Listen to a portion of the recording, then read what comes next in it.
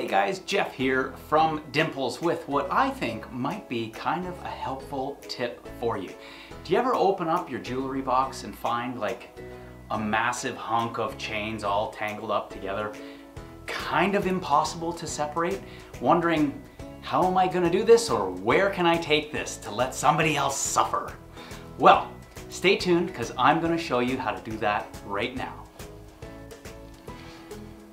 To do this, all you're gonna need is a couple of straight pins or sewing needles and your messed up GABA chains. Let's get started. So we've got our messed up wad of chains and we've got our 2 pins right there. Now, the best thing to do is start by finding the most tangled portions of the chain. It seems to be pretty bad right here.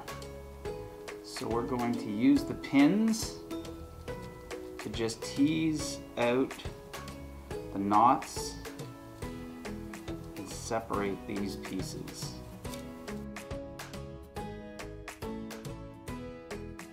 So we keep doing that one strand at a time until we get it down to the last few knots.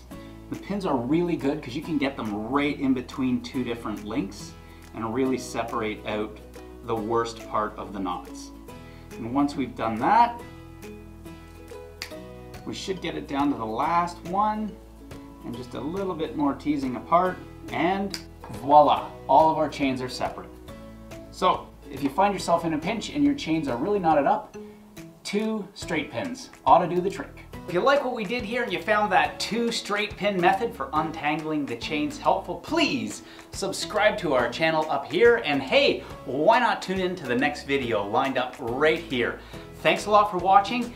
Please subscribe, share this video if you liked it, and we'll see you soon. Take care. Thanks for watching.